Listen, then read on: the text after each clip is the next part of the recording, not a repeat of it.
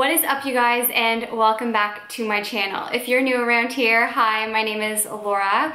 I want to welcome you to my channel. If you enjoy it, please consider sticking around and hitting that subscribe button. Now, you can already tell by the title of this video that I have some very exciting news, and yes indeed, I am opening a gym. If you already follow me on Facebook or Instagram, you already know this. I already shared it on there, and I just want to say thank you to everyone who's reached out with their support and just enthusiasm. It really took my excitement to the next level, but I couldn't wait to share it with my YouTube family any longer. And this is like why I love this YouTube platform, because I'm able to elaborate more than just posting a photo with a caption.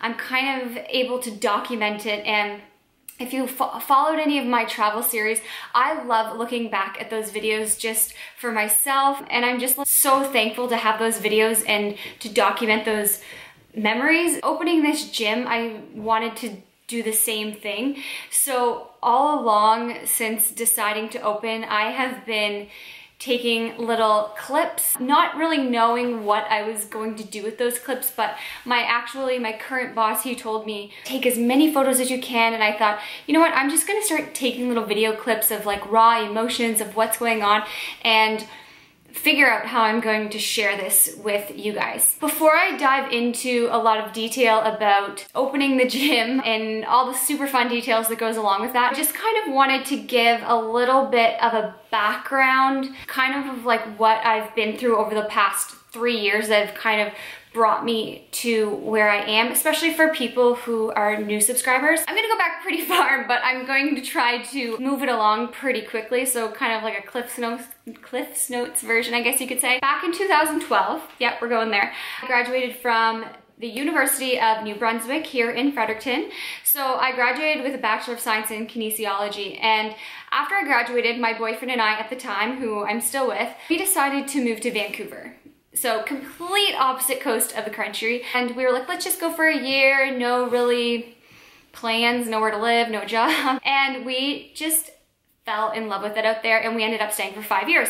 Now, while I was there, I got really involved in health and fitness. I started a blog. I competed 7 times in like bikini bodybuilding competitions. And while I was there, I became a personal trainer. I took the course and I started a small business out there. I didn't really thrive. I wouldn't say that I had like a clear plan or vision of what I wanted of that company. We decided to move back to New Brunswick at the beginning of 2017. We had been there 5 years. We just said it's time to be closer to family and friends. That's a question I get a lot. Why did you move back? And we're both from the East Coast. We never had like lifelong plans of staying in Vancouver. And before we moved back, we spent 2 months traveling, and I documented both of those months on my YouTube channel. So we did a month in Mexico followed by a month in Costa Rica. That was just an incredible time in my life. No regrets. So happy I did that. And then we moved home, and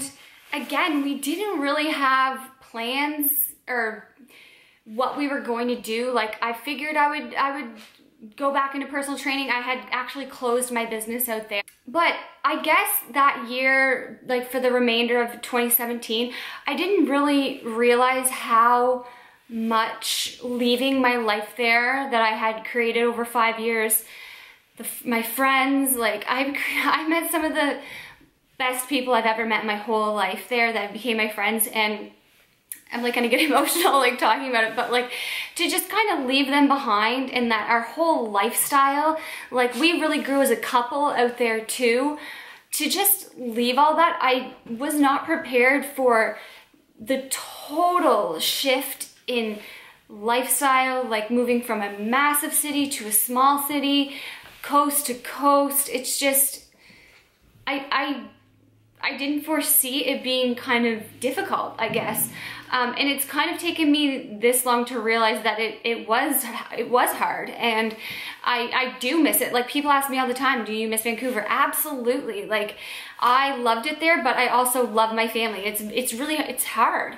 So anyway, moving on from that, again, I was just kind of like, I guess doing some like soul searching of like what I would do for a job here. I started personal training a little bit, and there was an incident that happened that I'm really not going to get into, but it left a really bad taste in my mouth with the fitness industry. I felt personally attacked. Anyways, it's water in the bridge, it's in the past, but this incident happened and I was like turned off from wanting to do fitness. So I started researching a lot of different professions that I might be interested in, and then I went back to school. It's super ironic because I went back to the UBC Sauder School of Business to do real estate appraising, and I did 2 semesters of that. And the first semester was a lot of like economics and business related courses, which I actually found really interesting. And I did find the program really interesting, and I still do think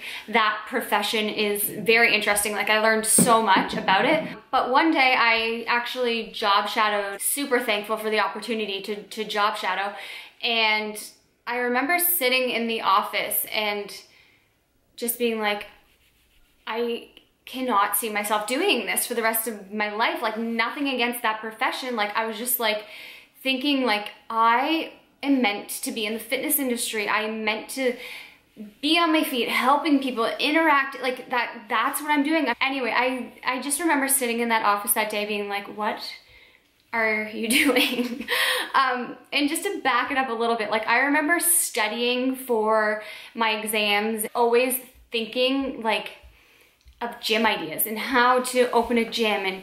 And during that same time of like studying, I started writing a business plan to open a gym. It's one of those things where I can like honestly say I just had this gut feeling and I followed my gut, or my heart, or whatever you want to call it. I started taking on clients in my building gym. So the building that I live in, there was a gym in it, and I got permission and I started accepting clients. It just got too busy that they were like, look, you can't run a business out of our building anymore. So I said, you know, fair enough. I rented a small space. I want to say it was like maybe 500 square feet. It was tiny for about 3 months, and then that building sold. So it was like my clients were just following me around from gym to gym, from small gym to small gym. So I was like, you know what? We gotta make this happen, because I was writing the business plan. It was more of like a dream in my head, but like everything was pushing me to open this gym. Okay, so I hope I haven't babbled too much or lost your attention to this point, but that's all I'm gonna say about like kind of bringing everyone up to speed to where I am now. So for the rest of this video, I'm gonna share how it came to that I found the space that I have leased. It was such a process you're gonna see from this video. Hey guys, so I just wanted to give you a little update. It's Thursday, November 1st. I've looked at, I don't even know how many spaces I've looked at this point, and it's been so frustrating. If I've learned anything in this process, it's that you have to be patient and talk to people and get advice from people and make connections. So just a little update. Today is November 13th, and we just got in from looking at a space. So just a little history. I've looked at countless spaces. Almost signed a lease at 2 of them, and they've fallen through. And then today I've gone back to this space 3 times. So today I was all ready to sign the lease, and we tested out slamming some medicine balls, and the people, because this one was on the 2nd floor, and the people below just were like, no, this is not gonna work. So super frustrating day. Now it's just back to the drawing board, back into looking for spaces. Kind of affects the whole business plan. So I just want to share that it's like there's so many frustrating days, and they just like I could cry today. I'm so frustrated because I thought everything was like good to go, because like I said, it's November 13th. I really wanted to open for January 1st, 2019. And like as the days go by, it's feeling like more unattainable. I mean, obviously I want to open January 1st because that's when people are like jumping on fitness trains and stuff, but at the same time I don't want to rush anything, and I want it to be really good when we do open. Yeah, today was not a good day. Anyway, so now we just start looking again, and I drove up and down the streets of Fredericton downtown today and just doesn't seem to be anything out there right now. So we'll keep looking. During the same time that I was looking at these places, I started working with Ginger Design to help get my brand vision out of my head and onto paper. Today is January 18th, 2019, and I want to show you something really exciting. So I've been working with Ginger Design and we've been going back and forth with some concepts, and I am just deciding on the final one. So here's the name and the logo, and these are some concepts of what it could look like on things. So I'm super excited. We've gone through like 3 rounds of revisions and this is my final pick. I also might be signing the lease today, so everything is finally coming together. I'm so excited. So now it's January 23rd. I just had a phone call with the contractor for the space that I was gonna go into, and it's an old building and it's proving to be the biggest pain in my ass. So I'm just trying to take all these really like real and raw clips because I was literally just crying because I'm just seriously so frustrated with trying to find this space. And I know that good things take time and I need to be patient, and it's obviously a big investment, but it's just like so frustrating. Like I want this to happen so bad. Like we're almost at the end of January and like my plans were to have this open like at the beginning of January. This is just as real as it gets right now.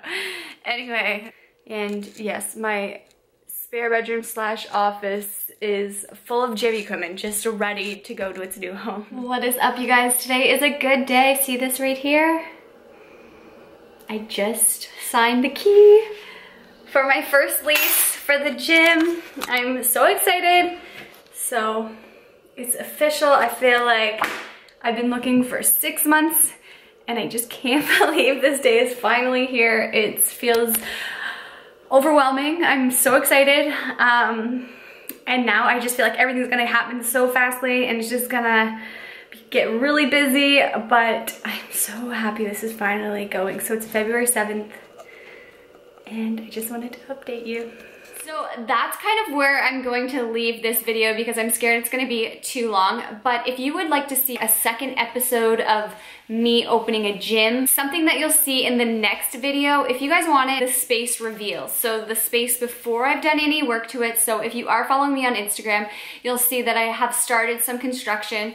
I am just ecstatic. I can't believe this is finally happening. I totally so like I don't want people to get the wrong idea that I miss Vancouver, because I do miss it, but I'm so happy to be home, and definitely being in my hometown and opening a business is just so exciting, and the support of people has just been overwhelming. So if you enjoyed this video, if you're excited about this potential series, give the video a thumbs up because that will let me know that you like it. Subscribe so you don't miss updates or notifications when I upload a new video. Comment below, let me know if you want me to do a new series. Also, if you want to subscribe for updates for the gym, I'll be sending out newsletters for packages and anything that's upcoming with it. So you can just go to the website, it'll be in the first link in the description box, and you can subscribe there. And just thank you. Love you guys.